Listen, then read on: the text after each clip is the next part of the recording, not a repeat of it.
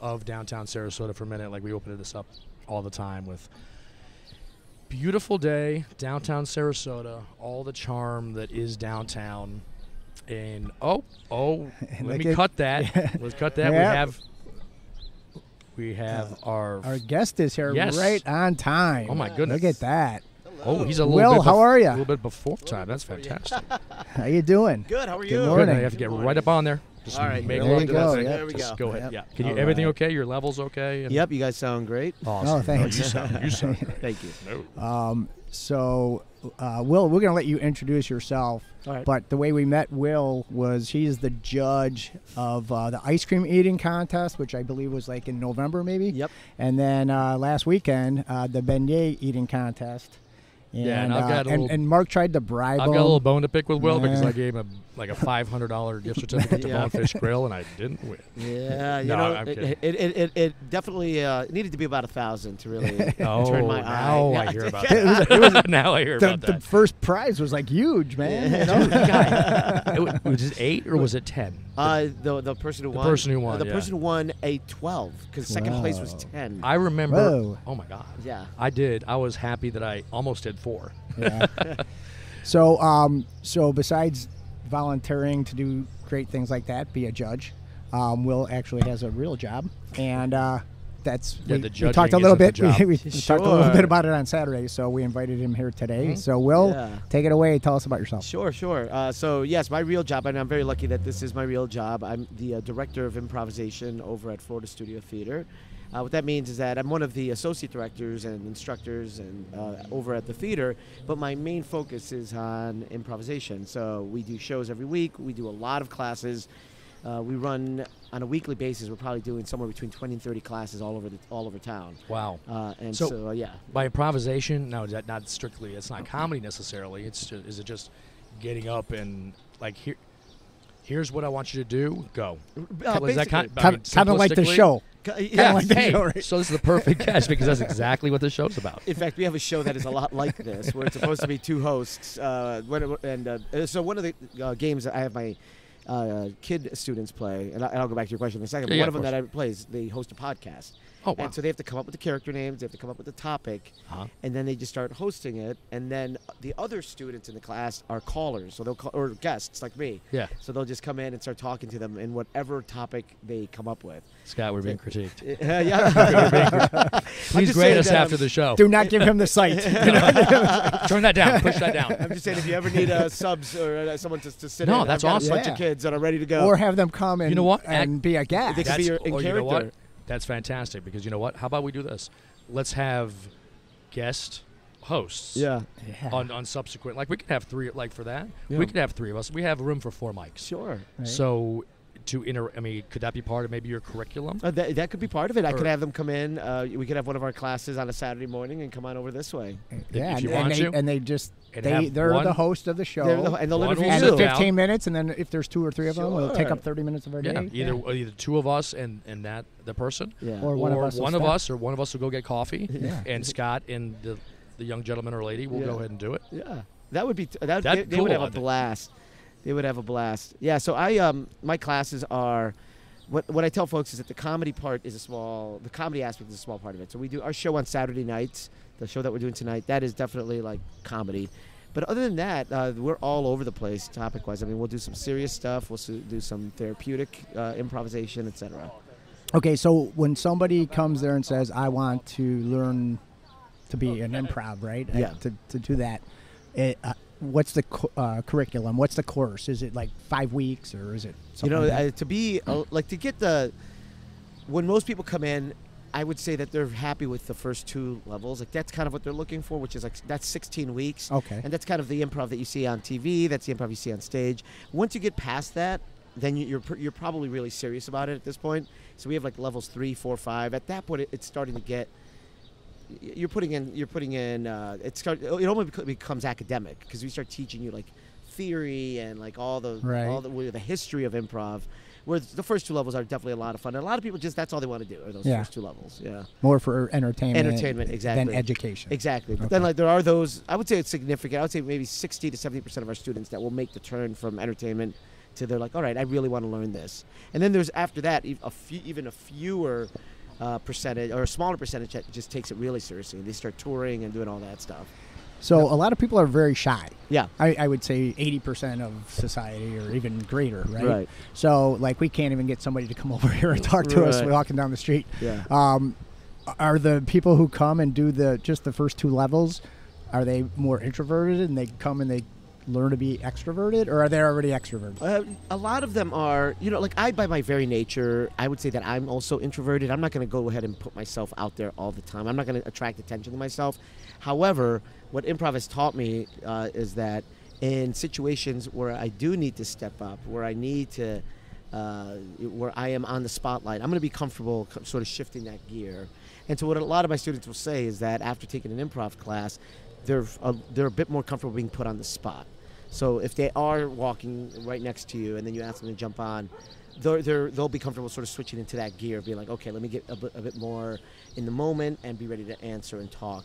Whereas before, it's like a lot of people, like you said, they like avoid eye contact. They try not to get put on the spotlight. Mm-hmm. Yeah. Right. So as far as age groups, is there an age group for this? Is it like anybody can join? Or I'm sorry if I missed that. I didn't. No, it's all right. So like we have 2 separate.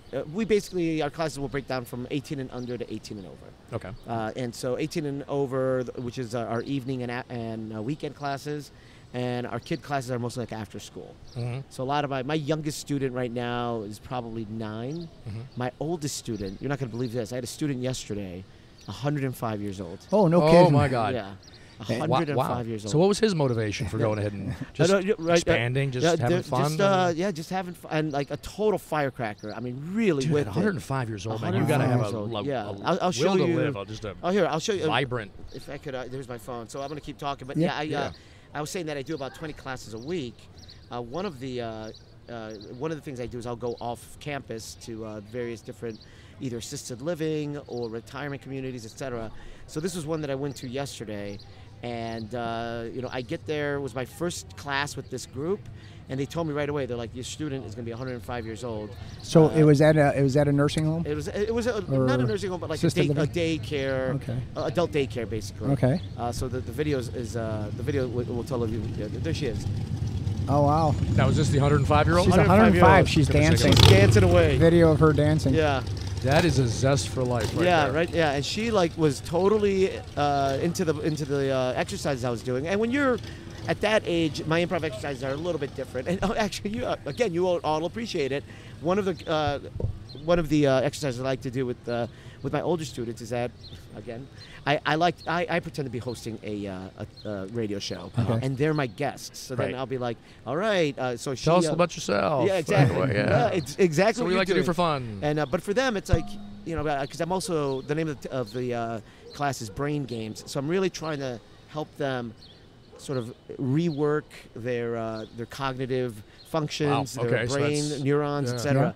And so all I do is ask them questions about when they were younger or anything they remember. And then once you kind of start that up, then they really just start to open up, and it's great. And some of them, like, she did not want to go, or her name, she didn't want to go by her real name, so she was like, just call me Baby. Like that, and so for my interview with her, she was Baby. Yeah. Well, so and I don't want to say we didn't want to talk to you, but the reason I asked you about coming here last week when you were just a judge to me, right? Millie's the one who said, ask him about his real daytime job. That's right. And then I asked you about that. Yeah. So Millie's one of your students, I take it, right? Millie is one of my students. Oh, is she really? And she comes by as often as she can. And she comes by quite a bit. And a little bit of background, just a quick little background. Millie's the one who destroyed all of us in the ice cream eating contest last year. Mm-hmm. I think she ate, 17 cups or something? 17 cups, about 17 34 cups. scoops. Okay, so here's the down low. So we don't have to go there, but go ahead. Yeah, but we're going to go there anyway. But this is all in fun. But she's a fantastic person. And we all, we're like, 17 cups. Jesus. I did like 2.5 and my brain freezed. Actually, she spilled the beans last week on the show. She told us all. So I think we're safe to go here. Yeah. But he's like, they were just slipping over to me. They were slipping them over to me. And for a hot minute, we all believed it. Yeah. You're like this guy having 12 beignets. Right. Yeah. I'm sorry, beignets. Beignets. Yeah. So. But that was Millie's legit. fantastic. That was Millie legit. had a dog, I think, under the table. Yep. Right? Oh, She yeah. was feeding the dog, and she told us that For last Millie? week. Millie, Millie, Millie would I take think one this spoon dude- and then give it to the ice cream think dog underneath the table. So. I think there should be something on the application form that says, "Are you a professional? Yes or no?" Yeah, that's right. Yeah, because he You was know, a because- he was a pro. And, Yeah. I'm joking actually because it's all in fun. But You're right. I didn't. He was a professional eater, I guess. Yeah, he was a professional eater. Like he goes around the country competing in eating contests. And we had him on the show. Like Yeah. we interviewed him Yeah, I was beforehand, and I'm running looking at around. him going, "An ordinary Joe would fine." I mean, ordinary Joe. I'm like, and he's like, "Yeah, I'm going to eat like 8." I'm like, "Okay, whatever." Little do we know, he had 12, and I think people were still trying to make beignets for him. I mean, yeah, wasn't he we still ready ran to out go? of- They ran out. We ran out of beignets. He could have had 13. Because he had like 30 more seconds or something. Yeah, to he go, probably right? could have gotten to 13 or 14. Yeah. But He was like thankfully, he we was an ran out, animal. so he and the second place couldn't get any more. But yeah. That was a lot of fun. So we digress. We often do in this we were show. talking about we were We're talking about your improvising. classes. No, we're improvising. it's some fun. So we were talking about the classes, and just on a personal note, my mom died at 89, and she was still sharp as a tack. I mean, her body gave out much sooner than her Sure. brain. She was still smarter than all her kids, but so that's when you talk about that. You've got somebody in their 80s, 90s, 105. There's some of them are still real sharp. Oh, totally. Yeah. And like the way I see, what I tell folks is that my improv classes, regardless of the age, regardless if you're a kid or someone that's older, I consider it to be fitness for the brain. And I treat it like that. And I'm like, so if you're a kid, I might be doing the same classes with you that I'm doing with someone that is in assisted living facility, but my focus is a little bit different. For a kid, I'm trying to develop certain skills, certain muscles that aren't there yet, whether it is listening or focus or etc. And when you're older, I'm trying to help you retain that through using a lot of the same exercises. And so I want hearing that your mom was sharp as a tack is wonderful. I love to hear that, and that's the gift that I want to keep giving to folks that are older. And when they're in my classes, I'm like, we're doing a workout here, so that because I want you to be as sharp as a tack. So how long have you been doing what you do? Yep. How long have you been at Florida Studio Theater? Yep. And what got you into this type of thing? All right, yeah. So I've been doing it. That's a lot. Sorry. Yeah, that's all right. For total about 30 years. Professionally, I've been doing it for about 25 years. And here I used to live in Boston. I moved here to Sarasota about 8 years ago specifically for this job. So I've been doing it here at Florida Studio Theater for 8 years. Okay, so 20-some years total. Yep. 8 years in Florida. Yep. You said you were kind of an introvert, and I think we all start out a little I bit think that we all way. did. Maybe not, but I was the same way back. Yeah. I still Scott, am. you're really, I really still shy. am. But I had to become extroverted when I started a job in sales, and I was really nice. I would go and try to make a sale. Yeah. I would call in real estate agents as a loan officer, and I would go in and I'd be like really nice to them, and then I'd go to the next office, and after like 5 months, my boss said, "It's great. They all love you. You're really nice, but you have no business." Yeah. Because I didn't know how to ask for business. I wasn't that pushy in a way. So I learned I better start speaking up a little bit more. Yeah. So yeah, going back, what made you think, hey, I'm gonna? Was it college? I mean, did you go to school for this?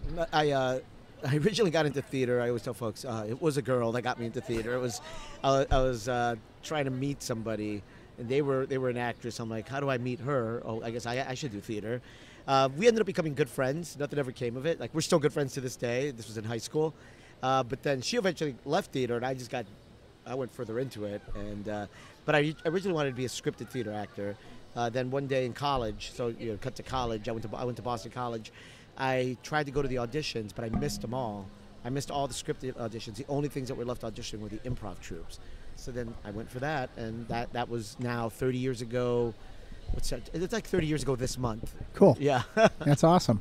So where do you live here around downtown Sarasota? I actually very close, Gillespie Park. Okay. Oh. Okay. And what do you think about it over there? I love it. Well, we're loving it. We've just in the 8 years that we've been here, we've seen a tremendous And that was transformation. just what I'm about to ask you, because that period of time is when things have really started to skyrocket over there, and just renovations and all that. So so you're like right in the heart of seeing all that change. Right. Yeah, we live right across the street from the park, so we've had like front row seats to a lot of that change. I mean, obviously not as drastic of a change as what's happened in Roseberry, but our neighborhood is definitely going through its changes, and we're very happy. We love it. The fact that I could have walked here if I wanted to. I live literally across the street from here, yeah, and so I share the same like love for just living dangerously close here to downtown.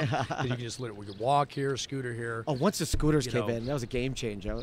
You can be down here in like 28 seconds. Yeah, it was great. No, but just being able to come down here and just and grab a wine, or go get on Mondays go get a hamburger over at Patrick's or something. It's just fantastic. And you mentioned, I'm sorry, I was out kind of taking some pictures, so I might have missed this. Actually, can you do that? I'm sorry. But it's Misty Sarasota. Hey. Hi, Misty. Hey. Misty and Charlie always comes by. Misty is a downtown institution here, and I think most people have seen her on scooting around town with Charlie, her little doggy in the back. Always dressed up now. Charlie's now a bunny, right? I love it. Yeah, with little goggles on, like little Red Baron goggles going on. She's fantastic. All right, take care. Hey, bye. Make good choices. Okay. All right. Nice. Fantastic. Okay, we're always mugging for the paparazzi. Love it. Yeah, there's no paparazzi. I'm kidding. No, so my question was that you came from where'd you come from here to move down? From here Boston. From Boston. Yeah. Okay, and you came for the job. I think I remember That's hearing correct. you say, right? Okay, so did you have any kind of idea of what Sarasota was like when you came down, or had you been here before, or were you just kind of winging it for the job and just hoping it was good? We were Sarasota holds Florida Studio Theater has a improv festival every summer, so that's what originally brought me here, starting in like 2009. I was coming down every summer for a few days, 3-4 days, and we would do the Sarasota Improv Festival. Yeah. And so that was my introduction. So before I moved here, I had been down here for like 5 consecutive summers. Smelling kind of loud. So when you came down here, did it match your expectation when you came down? It did. Yeah. I mean, and you've seen the growth, which is the most exciting part. That's so far. Great. So. It was once we lived here year round. It was all the other things that start to pop up that we didn't from our little weekend visits. You just don't get the feel for the year-round stuff that there's to do.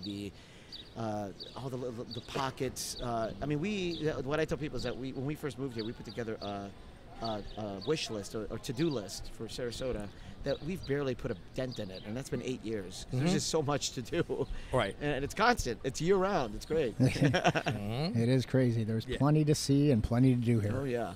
Definitely, and it's almost impossible to catch them all. Right. We live right downtown. Yeah. And I love the beach. Yeah. And I moved primarily here to be able to get over to Lido, which is my favorite beach. Yeah. But honestly, I think I've been there about 2 or 3 times in the past 6 months. Isn't that crazy? Just because I know it's there, and it's for some reason, it's just, and plus work gets in the way and just time and everything. We go like on similar runs. We're like, it's been 6 months. And then we'll go for like a month. We'll go every weekend. It's like we suddenly remember. It's like, okay, that's right. That's how you do this, and that's how you put it into your routine. There's a beach here. We should get over there. Most definitely. Yeah.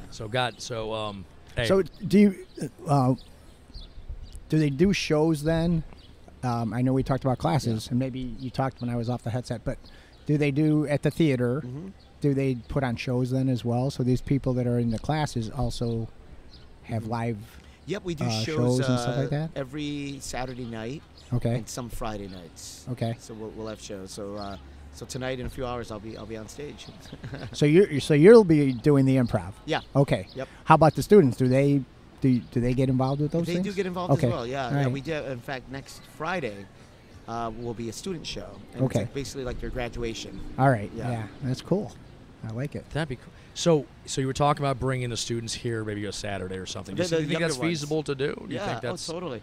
And it, I mean, I'll or one that wants to, maybe just one. Or? I could bring it up to my students next week. I'll bring it up to my adult students too, because the adult students also have a game similar to the ones I do with the kids. Oh. And all they do is they take on a character. And the character then runs the show and asks questions. That's what we do. Yeah, I mean, that's what we do. Scott is playing the character of a mortgage broker right now. And Mark, a real estate agent. A real estate agent. So honestly, characters. Yeah. No, and we would totally if and you have my number. You can text me. Text me and say, I've got 2 people who would like to do something. Awesome. We will not script it. Or at all. Or they just got to show up. On the flip side, and then say what time. Right? If you ever want, and I just thought about this, I don't know if this is something feasible. Yeah. If you want to Scott or myself, maybe to come down there. Yeah. And maybe kind of work in some way. I mean, be involved. We just like being involved. Yeah. In some capacity. That'd be great. You know? Oh, totally. Yeah, it's fun. And here's the scary question now, Scott. I'm going to ask it right now. I would be so nervous if I went into a class. Well, you know, we have a professional. professional. Had to, do something, there's a right? professional here. Yeah, this guy. Right, exactly. I know. We're doing this on the fly. I know. Okay, I know. That's what's cool. That's what's cool about it. Here comes the scary. No, it's very cool. It's very grassroots. But here comes the scary question. How are we doing?